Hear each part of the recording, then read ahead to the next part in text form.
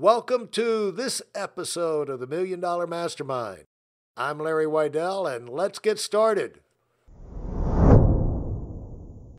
I'm here today with one of my longest term friends and colleagues in business, super successful, has made my life so rich. Senior National Sales Director, Andy Young. Hello, Andrew. Good morning. Hey, how you doing, Larry? Great to have you here. For those of y'all unfamiliar with Andy, Andy started in the business straight out of Wake Forest. We have been, full disclosure, it was a great day for me. Came in on July 4th, back in, I believe, 1980. We've been in business together, shoulder to shoulder, ever since. And he's made my life so much richer. And I might have taught him a thing or two along the way, but I know he's taught me a lot. Now, the thing about Andy, he was all set on track for a career in the NFL. Played football, but at Wake Forest. But, back in the late 70s, the surgery with fixing knees, I think he had 5 knee surgeries, things like that. They basically did it with a chainsaw, a sterile chainsaw. But you basically drank half a bottle of whiskey and they went in there with a chainsaw and did surgery. But it was not really a lot of finesse. And so there went his NFL career. He didn't know what he was going to do. And so fortunately he came our way. But one thing that Andy may talk about is patterns of success. When your kids show up, you never know what's in them. But Andy showed up. He had a nice, good, solid family and upbringing, but he was always motivated. And Andy, right from the time he was young, he was out making money. He had initiative. He had things in his mind he wanted to do, and he had the ability to figure out how to do it. You don't have to go to college to learn how to figure stuff out. He was figuring things out at a young age, accomplishing a lot. When he got into high school, he had a music interest as well as football. He was like the only one to reach high levels in music and football. I'll let him explain that to you. But folks, there's nothing wrong with challenging kids to do something great early on. Now, you don't have to, you can go overboard on that, and I think a lot of parents are. But don't think that the patterns and work ethic and the teamwork and learning how to sacrifice for goals that you're doing with your kids or your kids are doing is a bad thing. It's a great thing, because by getting involved like that, they're getting mentally organized for insane success the rest of their life, as long as they know, they're in a position where they can pursue their dreams. And so Andy showed up. It was outstanding in high school, outstanding in college. Unfortunately, the main thing he was going for was just ripped out of him. But because of that determination, he found another path. And I'll tell you from the beginning, he was no good in the beginning. This was not what he was groomed for. He was just like me, no good at this. But he knew one thing: he could get good. And he got good. And he went from getting good to getting great to becoming world class, and has duplicated his success, not only long time ago getting over $1 million in income, but he has produced a lineup of $1 million earners scattered around the country, and they've continued to make millions. I mean, he has $1 million earners that have been at that level and climbing for well over a decade, and really more than ever on the way up the ladder right now. So he's at he's had fabulous periods in his life, but nothing like what's happening right now. So Andy, such a privilege to have you on. Looking forward to the information about winning you're going to be able to pass on. And so that's a little bit of an overview from, a kind of a general skeletal outline of how you got to where you are today. And so I'm going to let you tell people what you're most proud of and what you want to be, what you, is kind of staggering to you that you've been able to accomplish. And then, we get into those principles, but they need to know who you are right now. I think one of the things, Larry, and thanks for having me. Early on, I grew up in a great family, as you mentioned, and we'll talk about some of those other things as we go through, about, the music and the football and things of those nature. But I grew up in a family where we didn't have any money. We had a lot of kids. I mean, one bathroom, 7 of us, and it was always a disaster, most of them women. So we just they talked about money all the time. We don't have any money. Money doesn't grow on trees, and anybody that has money is going straight to hell. And so who wants money if that's kind of your lineup? But I wanted some because I love sports, and I wanted sports equipment. I wanted a nice glove for baseball. I wanted to get a new bat. I wanted, if we were playing basketball, we didn't have any place to go, raise the money and go do those things. So there's always that drive inside of me, which I'll get to. But I think the biggest driving thing overall and everything that I did was to be able to deliver and do things, that made a difference in my family. My mom was totally disabled when I was 14 years old. And so I remember flying to Palm Beach a few years ago, and I'm a big guy, old offensive tackle, and one of my buttons, you can guess which button it was, popped on the plane. I'm sitting there in first class, and people looking around, and they didn't notice the button.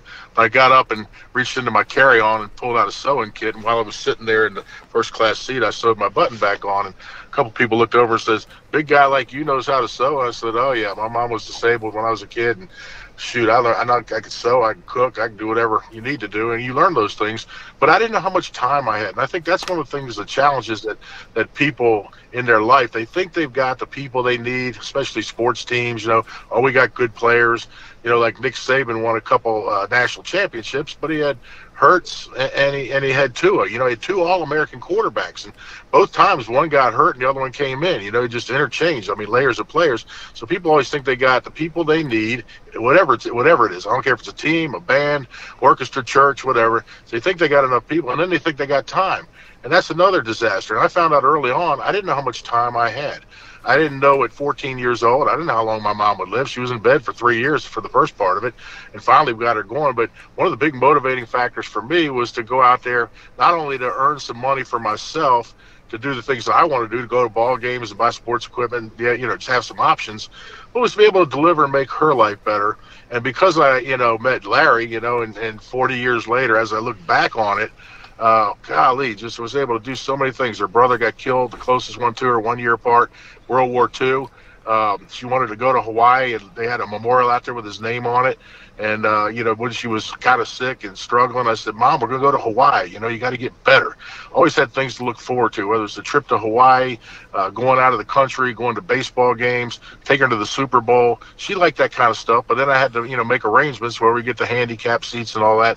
But that was early in my career. That was the big thing, because I really didn't know how much time I had, and the kids were growing up. But, they weren't at an age yet where it really made that much difference. So that was my first motivating factor and force, was making sure I was in position to do something for her. And that drove me. And really, as it turned out, I ended up having about 17 years after I got in the business to really make a difference for her and buy her a home in South Florida and just really change her life and give her the quality life. And I would call my mom and dad in the wintertime when they were, wintering in Florida. And that was a concept we didn't grow up with. But I found out, because I was able to be around people who travel and people of means, hey, South Florida is a great place in the wintertime. I talked to them, I called them every day and say, "Man, we live a dream every single day. We live a dream life. They were so glad you worked so hard, to put all this in position."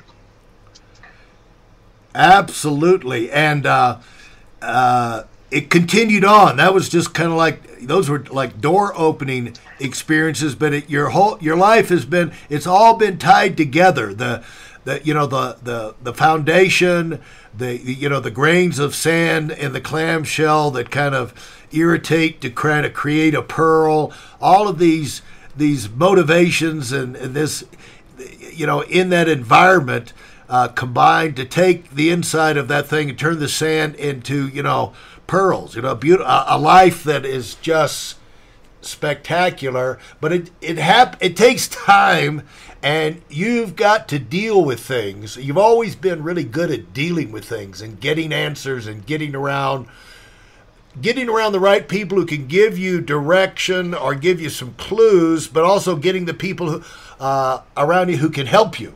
And so, and then, the theme of giving back to others, it's just a spiral of accomplishment and success, but you never get away from the work and the challenges.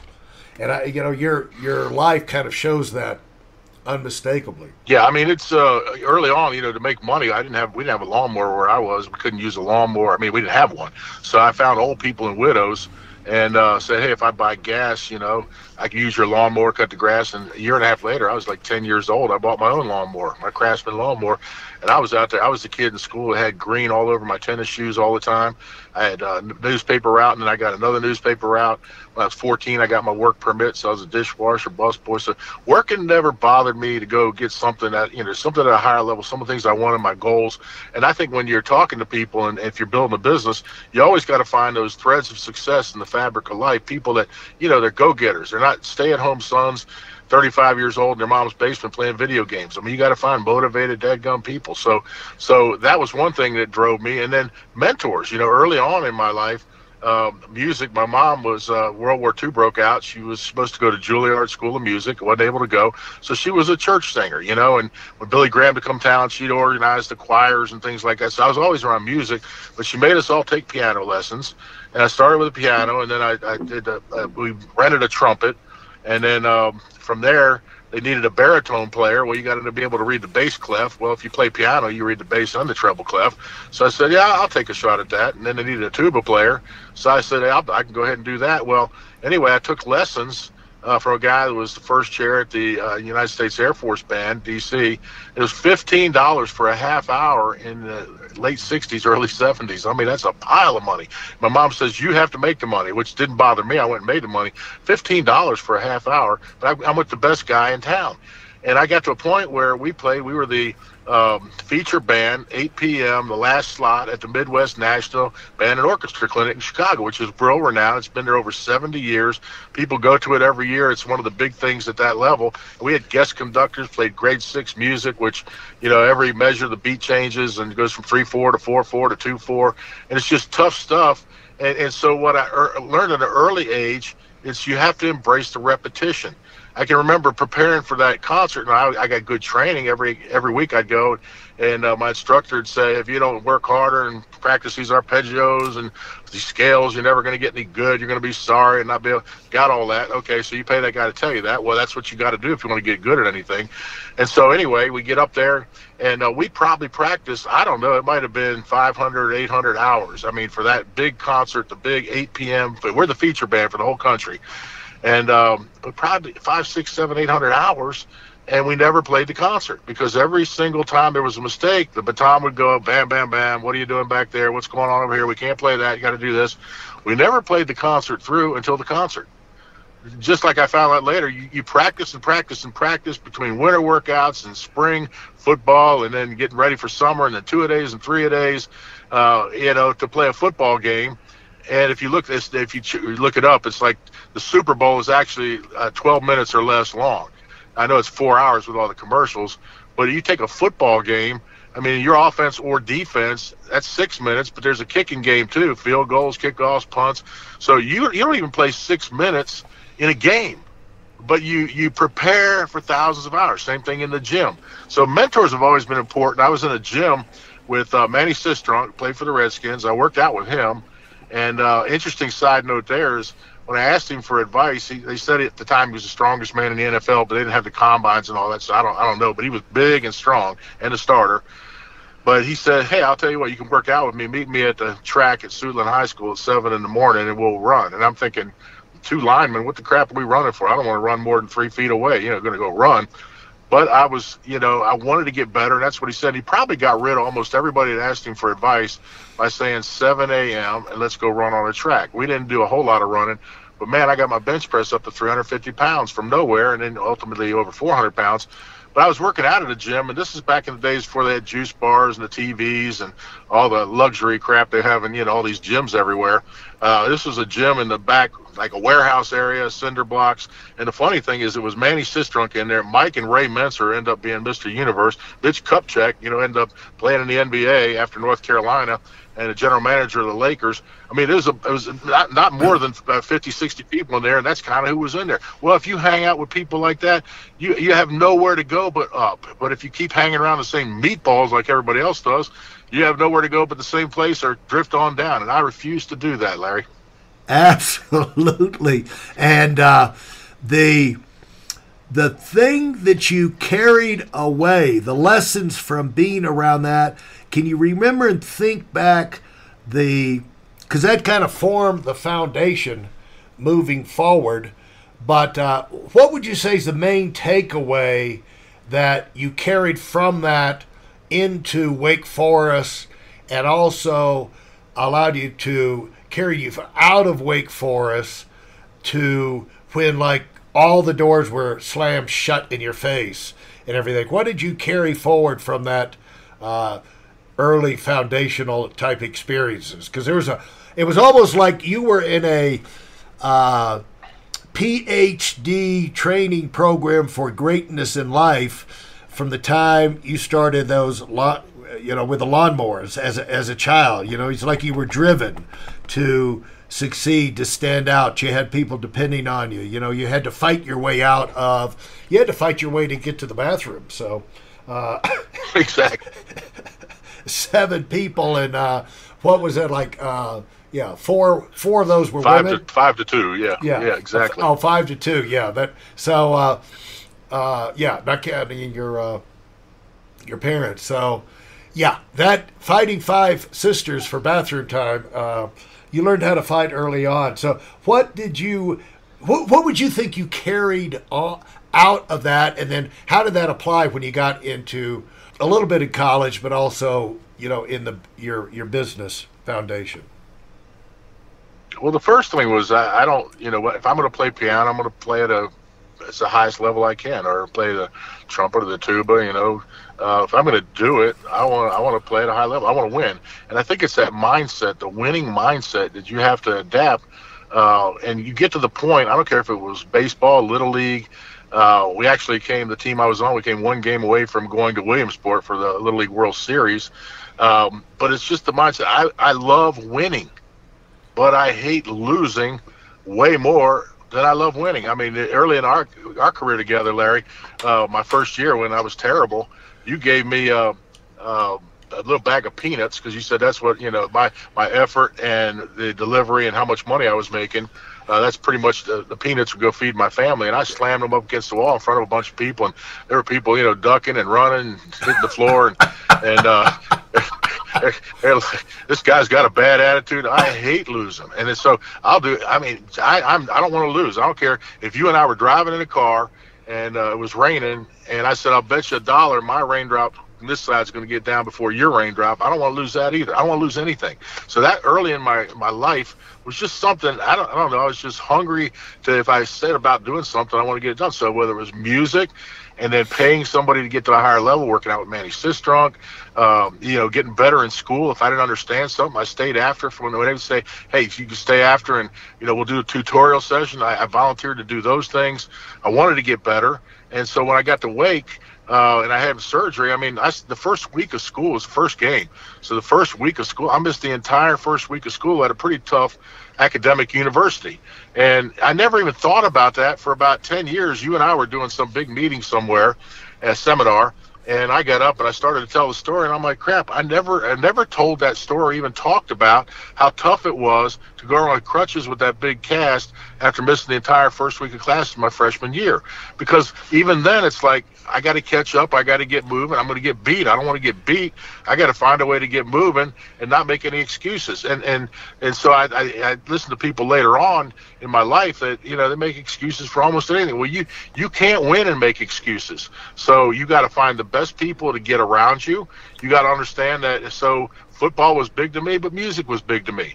And I felt like if anything that I could get involved in that I believed in, which I believed in what we were doing, as a business, Larry, and it's like if I can get behind that and say, okay, this is something I'm going to do, then as you said in the beginning, I can get better. And then once again, your mentorship. Bob Turley, one of our guys that was in business with us, passed on. A great guy, played for the New York Yankees. I mean, crap, people change your vision. And the vision thing is a big thing. I remember Turley telling me, I said, our guys want to go to an all-you-can-eat restaurant. And he said, how about Outback? And I said, but that's not all you can eat. And he said, oh, yeah, that's all you can eat. You keep ordering steaks, they'll keep bringing them. You showed me that too, Larry. We were at Longhorn. You asked me if I wanted another steak one time, and I'm a big guy. I'm like, are you serious? Like, I'm dead serious. I'm like, yeah, I'll have another steak. It's all you can eat. You got to pay the bill. And, but it's all you can eat. So I learned that crap from you two, and you probably learned it from Turley, but it's like, hey, I mean, it's a different way of thinking than the way I was raised. Everything's sold out. No, it's not. You see all these movie stars and athletes sitting in the first 2 or 3 rows. If you put yourself in position and you make the money and then you make some contacts, and as you go along, man, nothing's out of place. So it really is true. The mentors, the books you read. And another thing, just real quick on that, like if you take today, we got our, intergalactic technological world, but I mean, cell phones, we didn't have those in the early days. But if you take the average, the top 10 people, you figure out the minutes of who you were on the phone with in the last month, you can probably do that pretty easy. And you take their income, add it up, divided by 10, that's probably about what you're making. So the bottom line is you need to add some people around you who are where you want to be if you want to be where they are. That's just the bottom line. So, yeah, one door shuts with football, but crap, I'm going to find some other way to go. And what I did was I added Spanish because I was a 5-year guy with a red shirt from being injured. They're going to pay for 5. I'm staying. So I added Spanish as a second major and then turned that into a scholarship to go to the University of the Andes in Bogota, Colombia, and became fluent. And came back, and that was another avenue. I was offered a full-time job by Wachovia to translate. I was translating part-time with them when I met you, Larry. So it's like I could have moved on and been a translator for Wachovia. That's just another area, and I was awful at Spanish.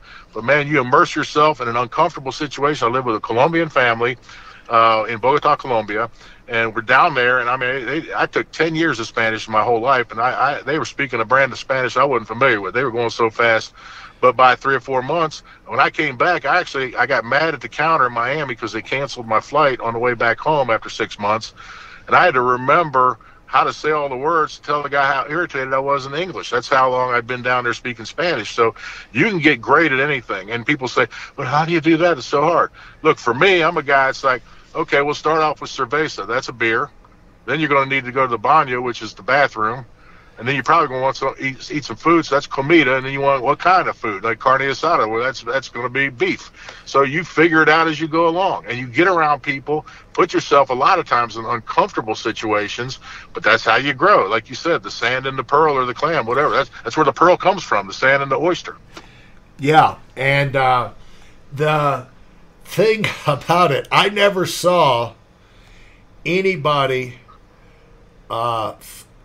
have the strength to throw a 35-cent little pressure-packed bag of peanuts against the wall and make it explode like you did.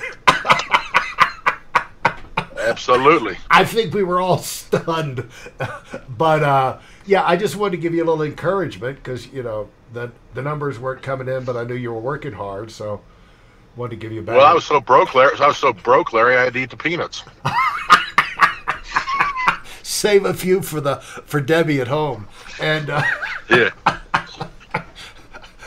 But it's amazing how high the achievement you had you did taste ultimate achievement in 2 things in high school. The 2 things you can be interested in more than one thing, by the way. This whole thing, you got to focus on only one thing. That idea of reaching that high level, I mean, you had that in your mind. You had that confidence that, going forward, there's something about achieving things that gives you a rock solid confidence. And no matter what you might be facing at the moment, you've got it in the back of your mind that, it's kind of like Michael Jordan hitting the winning shot, winning the championship at North Carolina, the NCAA championship. He did as a freshman. He said, the rest of my life, when I was in those moments, I'd think back like, I can hit this. I've done it. And, you with that reaching. What was the level in music and football? All state or all whatever.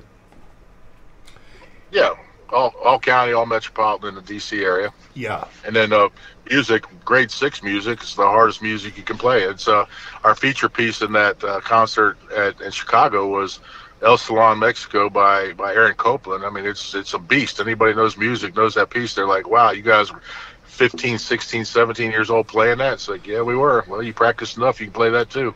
Yeah. And so, you've carried that forward with you, and that's set the stage for some even, you get in the real world, you get in the right position, though you start having success, and if you've planted yourself in the right spot, the right industry, the right situation, the sky can be the limit because those principles never stop working. That's why it's so important to teach kids the principles that never stop working. These things always work. And no matter what kind of meteor falls out of the sky on your head, like John Addison used to say, you can dig your way out and still keep on trucking, And it's those principles that allow you to survive a meteor falling out of the sky on your head. So anyway, Andy, thanks so much. This has just been a great chance to get to know the early stage. And, if we're fortunate, we'll get back and we can take this and see how you took this kind of thinking and approach to life and went into the business world, evaluating the options and putting things together there and how it's compounded for you. So anyway, thanks so much, Andy. All right, great to be on. Appreciate it, Larry. Thanks for listening to this episode of $1 Million Mastermind with me, Larry Weidel. If I've helped you in any way, leave us a 5-star rating and review on Apple Podcasts. For more information like this, listen to our other $1 Million Mastermind episodes and check out my Weidel Academy YouTube channel and visit us on WeidelOnWinning.com. I'm the $1 Million Mastermind, and until next time, go, go, go.